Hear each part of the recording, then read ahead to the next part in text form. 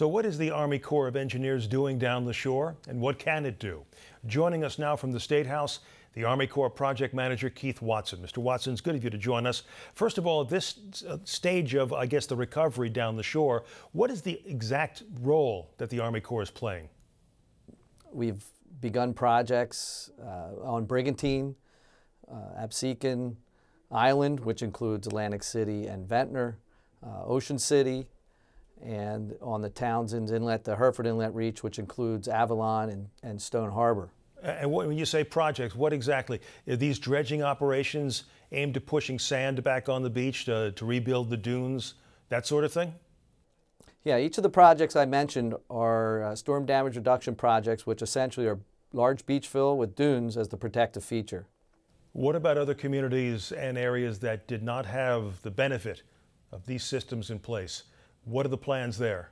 As part of the Relief Act, the Corps of Engineers has been tasked to do, as far as coastal storm protection, 3 separate missions: to repair the existing projects that were damaged, restore those, and to move and construct areas that have been authorized but yet not constructed under the program.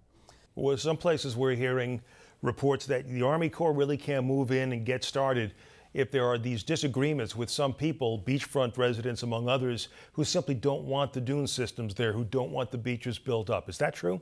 There's some studies that need to be done, and in fact, in a couple cases, we need to sign project partnership agreements with the non-federal sponsor to be able to move out to do any work in those areas. So, Mr. Watson, if I read you correctly, there are some places down the shore who maybe need these projects, who in some cases may want these projects, but who essentially may not be able to get these projects for, what, months, maybe years, because of some of these complicating factors?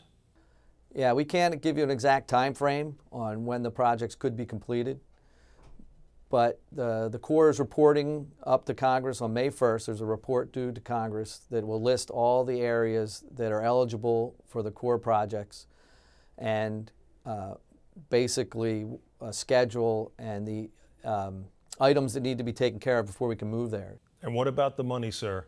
We know about the hurricane disaster funds that were sent here by Congress. We also know that the country is going through budget cuts and sequestration. How much of an impact will that have on your ability to deliver some of these improvements? We expect to have the guidance come out in May or June to allow us to move forward and fund those projects to complete the construction. But right now, we don't have that guidance or the way forward at the moment. And who does that guidance come from? That will be down to us from the Assistant Secretary of the Army, and through coordination with Congress and the Office of Management and Budget, the Corps of Engineers will be tasked to move out and complete the projects as we are directed. Mr. Watson, have to leave it there. Thank you for coming on, sir. Appreciate it. All right. Thank you very much.